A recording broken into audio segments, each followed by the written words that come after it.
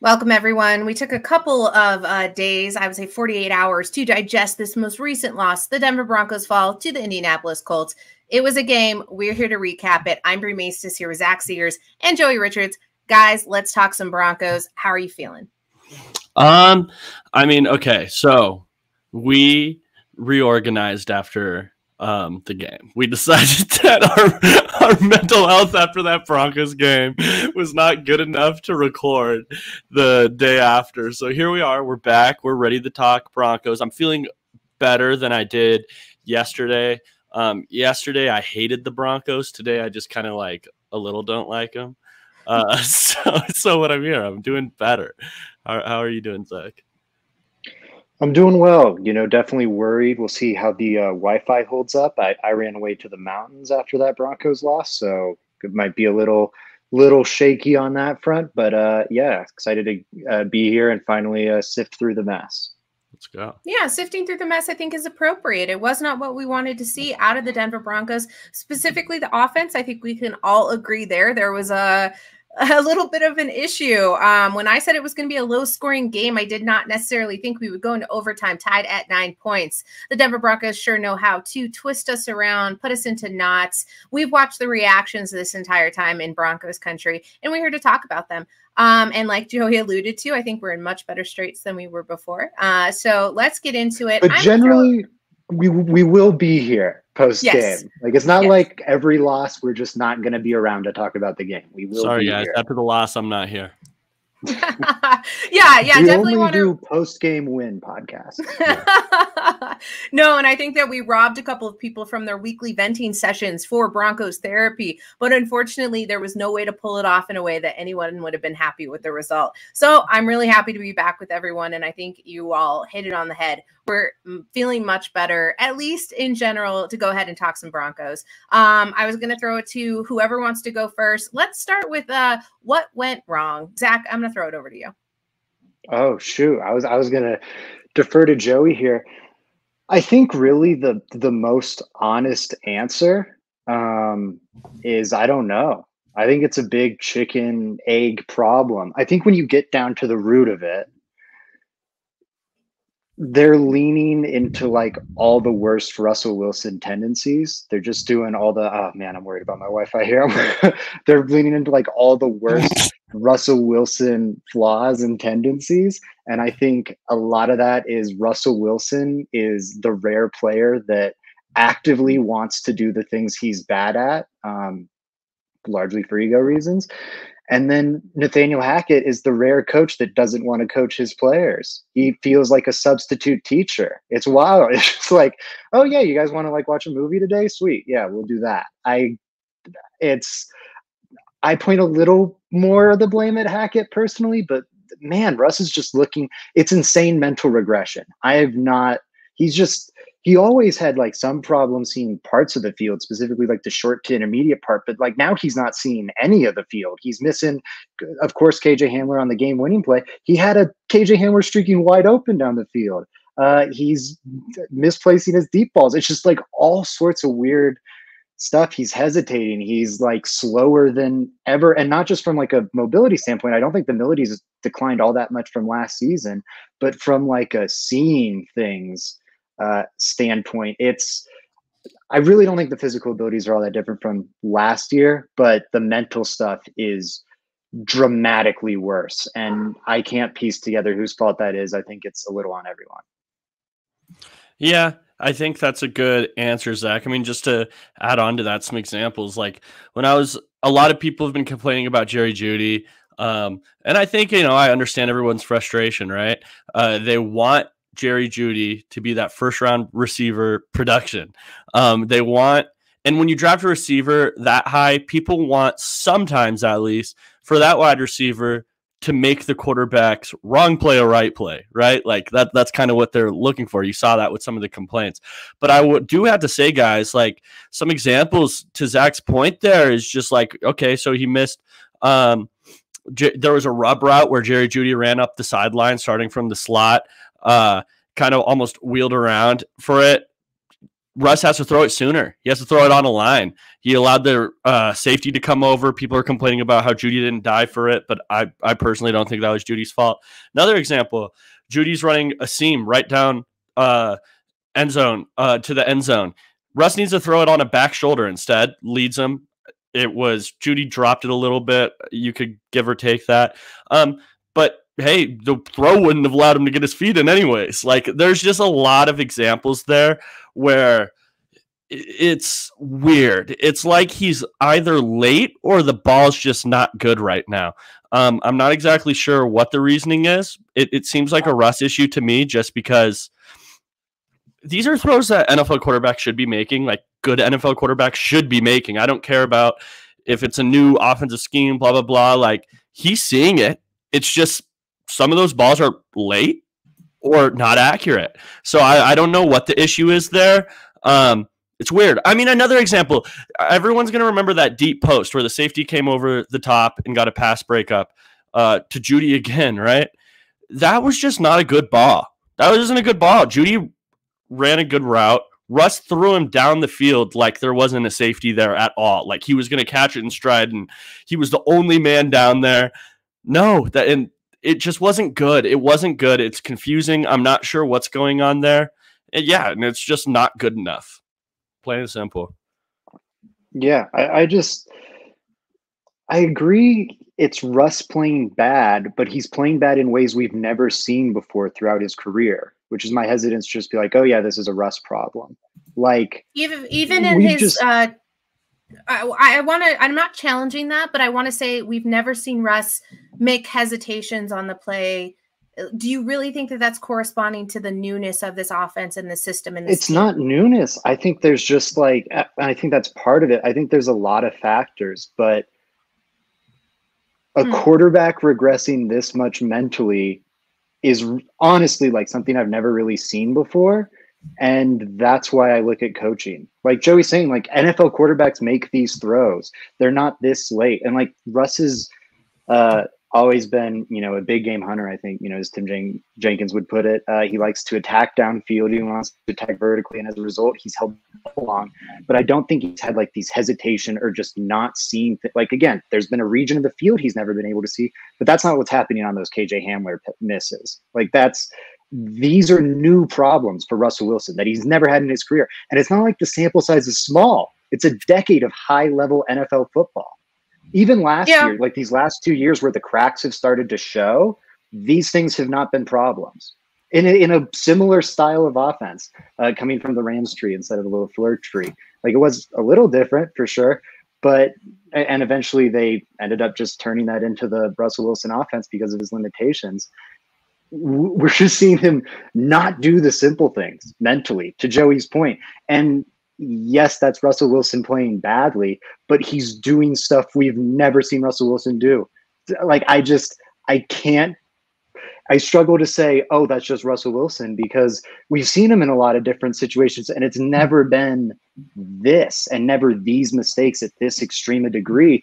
And that's why I look a lot at Hackett. I think they're leaning a lot into the worst Russ tendencies. And I think Hackett isn't coaching Russ whatsoever and telling him, hey, you need to do this. You need to do this.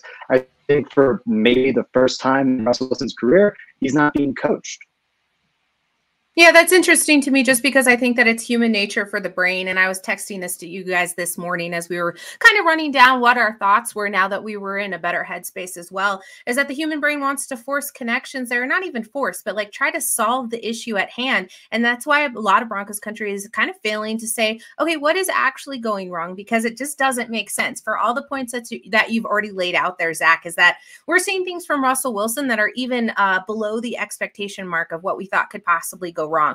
Where I have concerns is that, yes, I understand that the QB maybe possibly could not fall off the cliff this fast. And I don't necessarily think that's the case. I think generally there's frustrations that things that should have been very apparently easy are now at fault. And you've got Hackett admitting that he's maybe possibly hesitating to make decisions because he doesn't know which exactly is going to fit his roster the best. I think a little bit of that is happening with Russ as well. As he sees his progressions and as he's missing wide open players, he's unable to make those decisions. And I think that has to fall somewhere in between. When you put out that poll today about who's more to blame, Russell Wilson or the coach, you know, at different points in times, it seems like to be almost a shared concern. Russ, this last game, 100% on him. I can't find the strength to blame elsewhere. But is it Hackett holding him back, or is it Hackett not holding him back enough? It's an interesting question. Go ahead, Joey.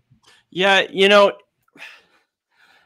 I understand the coaching thing, but I do think it's odd that some of these plays even really have to be coached like that. Like Russ, when the safety's over the top, don't throw it over the top. Like, that's just like a weird thing to even have to enforce. That hasn't been a problem his whole career. You know what I mean? It's not like, I totally get what you're saying, Zach. I totally get what you're saying. But no matter what, it's weird that even has to be said. Like, why does Russ have to be told to throw?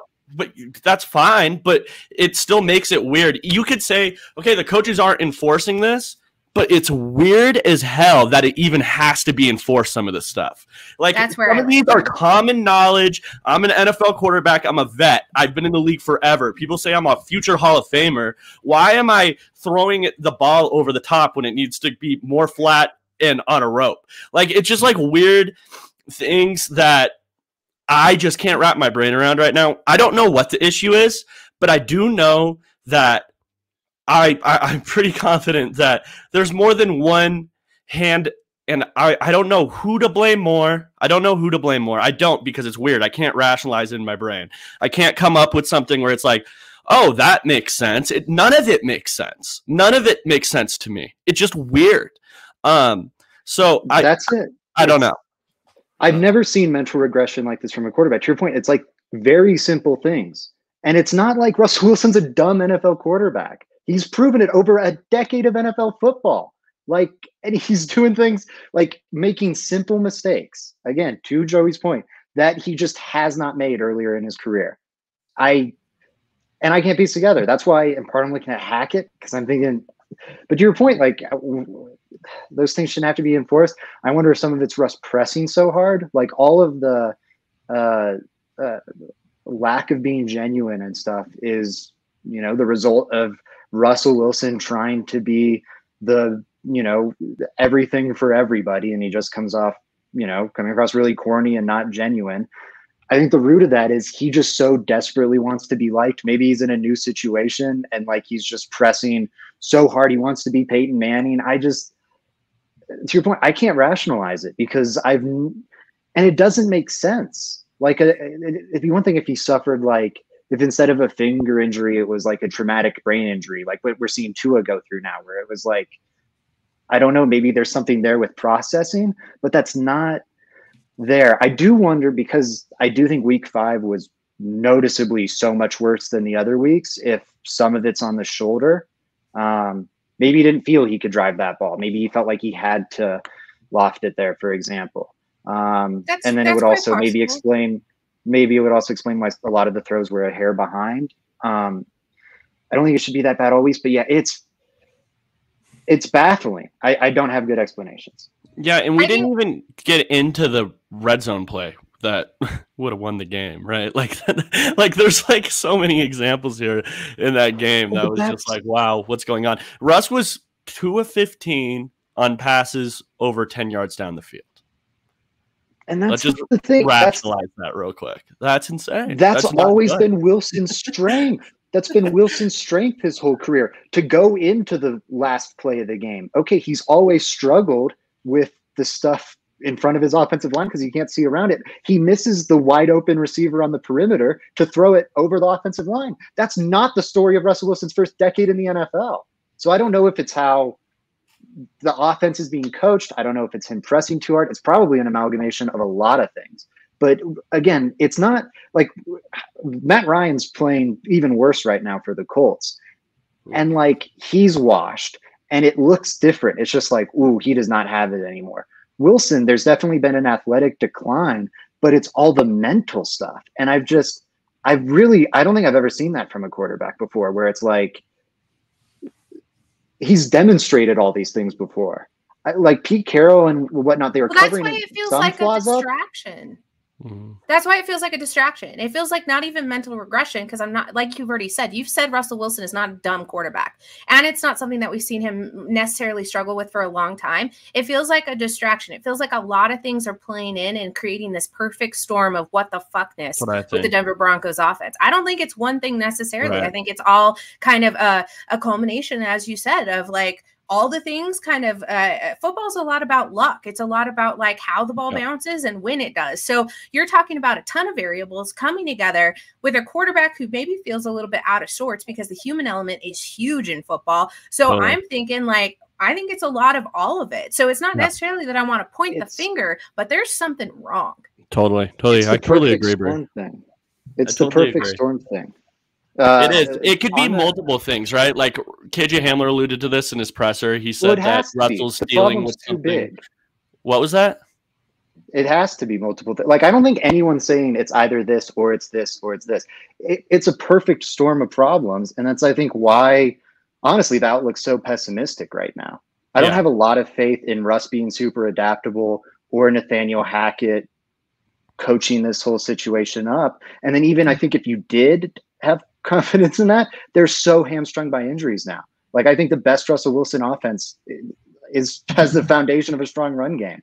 Does that exist anymore without Bowles and Javonte Williams?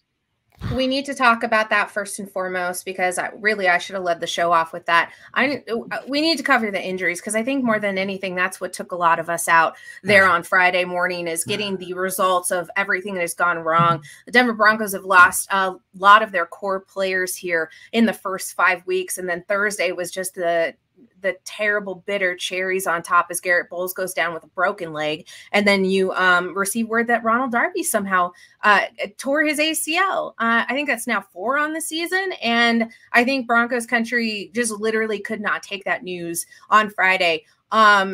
Can you guys just talk to me about the impact that has? I don't think enough people understand that although Bowles may have had a couple of missteps here this season that have seemed to really stick out like a sore thumb, how much it's going to hurt losing him on that offensive line. And then Ronald Darby was playing so well. We've been, singing his praises, and now he's out for the defense. The Broncos are more than injury ridden at this point. The wheels seem to be falling off. So talk to me a little bit. Yeah, I think Bowles was – so we're going to really feel that because we've had a lot of offensive line issues this year. Bowles was the only offensive lineman that had played last week on that starting O-line that was out there that was average. Everyone else on that offensive line is below average. So you're really going to start to feel that. I'm excited to see what Calvin Anderson has at left tackle. I think that he's a better left tackle than he is right tackle, at least from what I've seen in the past. So that'll be interesting to see. And he's going to get a good look, man. He's on a contract year, so it'll be interesting. As far as the Darby one, that one really, really sucks. I've said on here multiple times that it's easy to pick on the bad corner out there. And guess what, guys? When Darby went out at the end of the game, we saw it. We saw exactly that. You can pick on a bad corner or the least, like the one that's not as good as the others, right? That's what we saw. They picked on Mathis. Unfortunately, he's a rookie. I didn't really expect him to blow my socks off, right? But he did. He got picked on. They led scoring drive in overtime, picking on Mathis. They led the drive to tie the game up on Mathis. So, yeah, that's just my take on those. There are 2 big losses, and they're hard to bounce back from. It feels like the Broncos, everyone talks about the Chargers being so snake-bitten, but it really does feel like the Broncos are pretty snake-bitten with these injuries for a while now. Yeah, it's horrific luck. Like, it's not an injuries suck any way you slice it. But it's not just like it's happening to they have 3 ACL tears, I think, or 4. I was trying to run through and figure out who the 4th one was, but I'm forgetting someone, I think. But the 3 ACL tears, I can't remember. Ronald Darby, wide receiver, cornerback 2, super important to the offense. Tim Patrick, most reliable offensive weapon. Would be great to have that in offense right now. That trio with him, Sutton, and Judy would, I think, help out this passing game a lot. and then Javonte Williams, which I think should be like the foundation of this offense. And then Garrett Bowles is in an ACL. It's broken leg. That's your starting left tackle. And to Joey's point, like the only quality piece of the offensive line, it feels. It's horrific. It's not just like all very serious injuries that are season ending and frankly lead to some concern about what did these guys even look like next year. But it's a lot of key positions where, like, even if I think you had faith in Wilson and Hackett to figure things out, the Broncos' outlook is bad. Like, it's just, they're a really beat up team, and this is the easy part of their schedule, and they've put themselves in a hole during it. Like, even if this team gets clicking, it outlook's bad. Spooky, yeah. It is a little bit because you're asking for depth where there doesn't seem to be any. The other one would have been Damari Crockett during training camp with his ACL. So obviously in the running back room. So you're losing the ability there after losing Javonte Williams, which I think Melvin Gordon had a game on Sunday. I just want to point that out as we're kind of trending good and bad. I think that there was some hopefulness there that you were hoping to see. I know a little bit of a fumble there, getting it recovered. And that was just based on contact in my eyes, but I don't want to harp on that too much. I want to re-express that, yeah, early in the season, these injuries, you are getting Justin Simmons back here soon. You've got Billy Turner floating out there on the horizon, just out of reach of Broncos country, who's really hoping to see his impact there on the field. And then you end up losing, like I already said, core people. You got Josie Jewell, who obviously just a little banged up, and then Baron Browning with a little bit of a wrist thing. It's wearing and tearing at a high rate. It's almost as if you went ahead and bought that Toyota and it turned out to be a lemon. Like there's concern here that as that starts to mount up, you're just making to look at it to the end of the season. I think a lot of Broncos country on Friday felt like, all right, this is the end. I'm not here to say necessarily that I feel that way, but I was down in sorts of that as well. I was looking to point fingers, come up with justification, and then I was just damn exhausted with all of the injuries because I feel for those people as human beings first, and second of all, there's a lot of season left. What do you do from there? I don't know. Yeah, that's a great point. I don't know where the Broncos go from here. Yeah. Good. That's good. I have no idea. This is why it was such a devastating loss, right? Like it wasn't just the loss; it felt like the Broncos season is just in turmoil after that one. That's the overarching problem with that game. Broncos fans were not pissed off because the Broncos lost; they were pissed off because it felt like the season was over. That's pretty much the reason why everyone that game was just so gut-wrenching.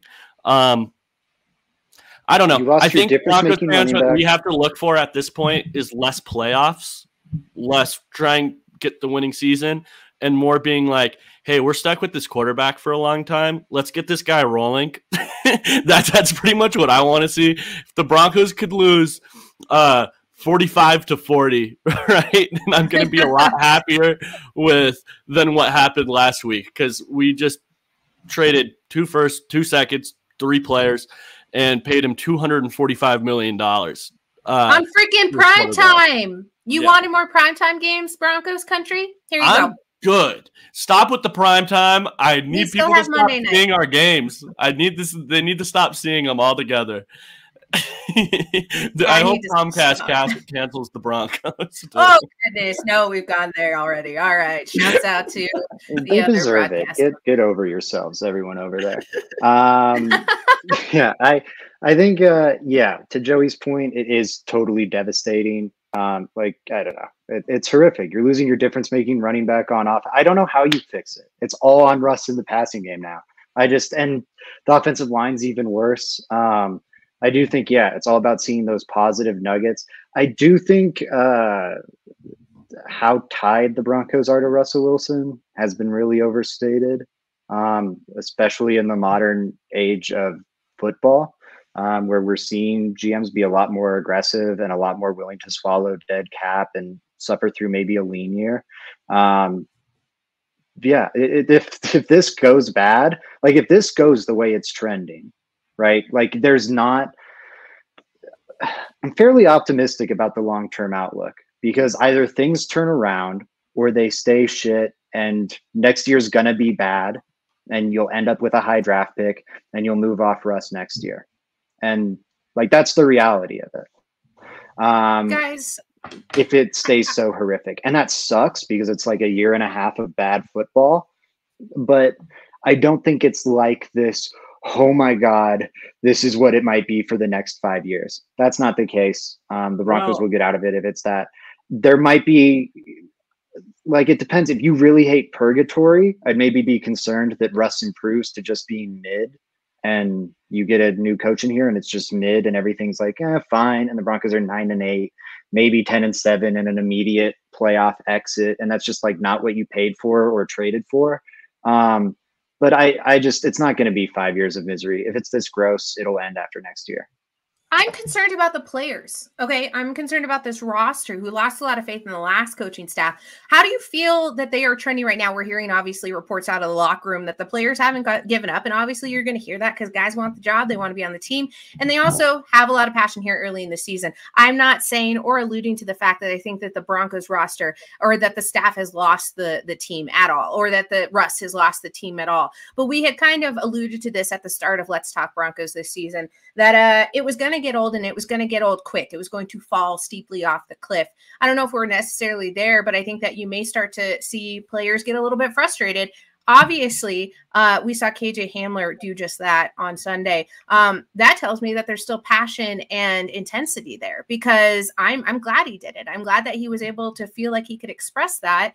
It would more worry me if they were apathetic and didn't care and head down and nobody was talking and they were quiet. Silence would say a whole lot more here. So I don't necessarily think that the roster is any way, shape, or form off or done for, but you are probably going to see a couple of people, because it's not always a united front, taking some more individualistic approaches here for the rest of the season if playoffs are no longer in the picture. That's my biggest concern here, is you're going to start to see a little bit of branching off here from the united front of the Denver Broncos team.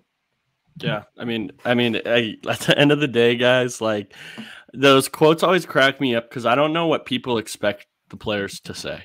There's only one right answer. There's literally only one right answer. Yes, but I think I've heard this same sentiment from people who are having behind the scenes conversations with players. Like, to your point, the PR stuff's going to be the PR stuff, but like, yeah, people have sources and can talk to them. And players don't necessarily have a problem burying coaches, as we saw this exact time last season. People can talk shit to their private sources about the coaching staff and be fine. That's not coming out right now. It is. It's hard for me to believe that I can sit there and watch on my TV just like mistake after mistake after mistake after mistake. All of Broncos country is on Hackett's ass right now. Your exposure is also different. Completely fine with him. Your exposure is different. I don't think it's completely fine. Like, to Bri's point, you saw KJ Hamler. You're not seeing apathy. I think we're starting to see the cracks showing. I don't think it's like all hunky dory in Bronco land. I don't think it's a binary. I think say Bronco land again, and I'm kicking you from the show. No. We're Bronco land. It's Bronco land on this podcast. No, it's Bronco land. That was a goat reference. But everything's. I don't think. But shout out one time to Cliz. Big man upstairs. Yeah, I think I don't know. It's bad. I lost my train of thought. Oh yeah, it's trending towards the direction of absolute nightmare. No debating that. I think these players are totally getting frustrated and everything. I do think as of now, things are still okay. I wouldn't be surprised if the defense is starting to get pissed off at the offense. I think that's kind of standard place in the NFL, where it's like you all need to start doing your part. There's always kind of an inherent division between the offense and defense. But I don't think it's like nuclear disaster now. If they get embarrassed by the Chargers on prime time again, and I count an 11-10 win as an embarrassment. If it's like another meme fest and everyone's laughing at him again, I wouldn't be surprised if that's the nail in the coffin. But I do think it isn't there yet. Yeah, I mean, it could be Legion of Boom too. I don't know. I'm frustrated. I'm scared. That is my legitimate worst fear. I feel like we've been incredibly negative. I don't want to continue to force that issue. But can we do a little bit of a lightning round of like, all right, I saw this was good. This was good. Joey, do you want to go first? Yeah, for sure. Shout out to Evero again. Guy's awesome. I like some of his blitzes and stuff. I love seeing those packages on third down that he brings out there third and long where it's like, oh my God, is that Bradley Chubb, Nick Bonito, and Baron Browning? That stuff is fun to see. Also, another one, Caden Stearns. I think he should start. Caden Stearns is awesome. That first pass that he intercepted completely baited Matt Ryan. Second one was just Matt Ryan being terrible. But shout out Caden Stearns. Guy is pretty good, man. I'm excited to see more of him out there. I am a huge Caden Stearns fan. Been saying all LTB long he should be starting. I really think and K-Jack's good. He has not been a problem on this defense, but Caden Stearns I think is a difference maker. And I don't think at this point in his career, Kareem Jackson's a difference maker. I think he can still be a really valuable piece on this defense. But I think in base packages, and part of it's Caden Stearns is probably the better dime backer, but in base packages, I really would like to see Stearns and Simmons be the starting safety tandem. But yeah, he's been absolutely remarkable. Evero was terrific. Want to second that? I hated what he did at the end of the first half. I thought that was some uncharacteristic conservatism, because to Joey's point, he's like throwing 3 pass rushers out there on third down. He's being super exotic, really aggressive, one of the highest blitz rates in the league. And then on that play, where it's such a low scoring game and the offense is clearly struggling, it felt like he gave the Colts 3 free points. And that drove me crazy. But you hit on that, and now I want to hit Baron Browning. Go, Joey. Oh, okay, good. I'll lead you into it, Zach. I'll throw you the oop into the Baron Browning. Oh, I thought you wanted Evero stuff. But Browning, my God, he's a god. Can I throw you the oop real quick? All right, let's see. This isn't even an oop. This is giving myself prop here on the podcast. I like how you framed it as an oop, and it's a victory lap. It's a victory lap. By the way, he was credited with 1.5, not 2. But at the end of the day, I did predict 1.5. I hit it right on the head. I mean, we didn't go over, we didn't go under. If you guys go watch this last podcast, I put Baron Browning at 1.5 sacks, and he did exactly that. I don't know what else. Do any of you guys want to add on to that? Yeah, he looked, and it's lofty, but it's true. He looked like Von Miller out there, just from like a stylistic body type standpoint. Like the way he was moving around, I think you could have thrown 58 on him, and he would have looked even more like Von Miller. I was so blown away by what he did. It looked so natural. I want to see more of it before I say I was wrong that we wouldn't get 2 Micah Parsonses in a single draft. But Jesus, it wasn't just good. It was the best game PFF has ever recorded from a pass rusher. He pressured the quarterback on 60% of dropbacks. If a team pressures, if a whole football team, a whole 11-man football team pressures the quarterback on 60% of his dropbacks, it's insane. Baron Browning did that all on his own. That's stupid. He had 1/3 of the QB hits in this game, in a game where it felt like every dropback, Russ and/or Matt Ryan were getting up off the turf. That's not 1/3 of the quarterback hits for the Broncos. He had half the quarterback hits for the Broncos, 1/3 of the ones in the whole game. It's stupid. I love it so much. It's amazing. Oh, and then the pass rush win rate of 50%, also the highest in PFF's history, which goes back to 2006. Think of all the great pass rushers that have played their entire careers between 2006 and 2022. Baron Browning in his first start had a single game better than all those guys. Probably not replicable on a week-to-week basis, but that's fucking insanity, and I love it. Yeah. Am I allowed to send a shot at somebody on Twitter right now? I say it's free game. I don't know the context of this, so I can point back to this for innocence.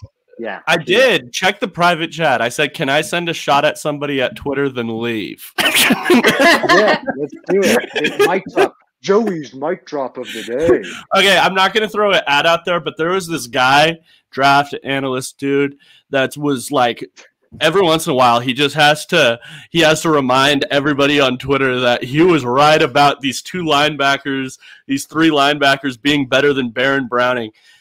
And every single time I see it, it gets me going because I'm like, yo, now I'm just seeing him be good at two positions, my man. Like now he's an edge. He was good at linebacker. Like, what does he got to do? I don't understand it. Anyways, guys, yeah, that's all. Should I throw the at? No, I'm not gonna throw the at. I'm good.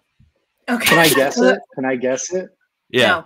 No. I'll guess the first name. Is it Justin? No. Oh, never mind. His worst enemy. So Jesus. Now we're playing that's a hit. 20 questions. Does he wear glasses? Does he have brown hair? Is it a let's play Guess Who. No, we're not playing Guess Who. That keeps it right. Oh my goodness, we're going down the hill. I just want to touch on the Broncos defense real quickly. I think we've hit a lot of spectacular points here. Alex Singleton showing out in the first half of the game. I believe 9 tackles. Thanks, Cody Rourke, for that information over there. Mile High Sports contributor. Broncos defense was responsible for 2 interceptions, 6 sacks on Matt Ryan. He leads QB leaders this season. Fumbles 11, interceptions 7, and sacks taken 21. So yeah, I know the Colts offensive line is anything to shout from the rooftops about, but I will take any chance to just talk about how dominant this Denver defense has been. And I just wanted to end the pod on that note because I think it is well worth shouting from the rooftops. Patrick Surtain, again, should be on every wide receiver 1 in this entire league going forward. He's going to get tired, but I think he can handle it. Anybody want to touch on that before we head on out of here? Patrick Surtain's a beast. I don't even have anything to say about the guy. He's just really good. I think it was cool. Like, even in the bad years for the Broncos, it was like you've got Von Miller. And I think that does, like, having that transformative star that you can say, hey, maybe we have the very best player in the league at a given position and it's a primo position. And yeah, it's debatable. It always is. But the fact that you can just kind of stake your claim there as a fan and at least have that to root for, I actually really do think is valuable. I think there's also cool parallels with like the Champ Bailey thing. Like it scratches a nostalgia itch as well as being just like its own unique joy. And I don't know, we all engage with football because we want to be entertained. And I think we can all agree that's not happening with the Broncos right now. I think we have to search for the glimmers of entertainment, and man, Patrick Surtain's one of them. I wish we could always have the prime all 22 camera angles so I could just watch Patrick Surtain all game instead of the Broncos. Let's go. I was just going to make a little chide there since that's what we're doing today, feeling a little petty here in Broncos country. Let's talk Broncos. Maybe we should have drafted Justin Fields. And on that note, I'm being completely sarcastic. You can follow me on Twitter, BriMaces303. Guys, anything parting words for Broncos country? My question to Broncos country is, should I drop that picture of Justin Fields in a Broncos jersey just to see the reaction? Do it. Yes. Right now, with you are going to get so much hate. You are going to get so much hate that you. It would be so good, though. It would be a troll. Hey, LTB listeners will know it's a bit. Most people won't. I want to shout out Caden Stearns. Get on the pod. Caden Stearns, friend of the pod. Get on the pod. Loving watching. I know you're Texas watching, Caden. Slam Oklahoma. And also, Caden Stearns was hilarious on Twitter today. Him and PJ Locke, another friend of the show, a guest on the show, dunking all over Oklahoma. I love to see it. That's Before I head out, can I say a funny PJ Locke story real quick? Yeah. One time, he just DM'd me his face on a Drake album with no context. the Clouds one. Yeah. Take care. Like a take on that. Yeah. It took me like an hour to respond. I was like, what do I say? But yeah, that's all. Everyone go follow me at JR Draft. Find my writing at Mile High Sports. That's it. Love those guys for sure. Absolutely. Yeah, shout out PJ. Yeah, PJ is awesome. All right, guys, Mile High Sports, that's where you can find us usually every weekday, not Thursdays. We're going to get out of here, and let's go Broncos.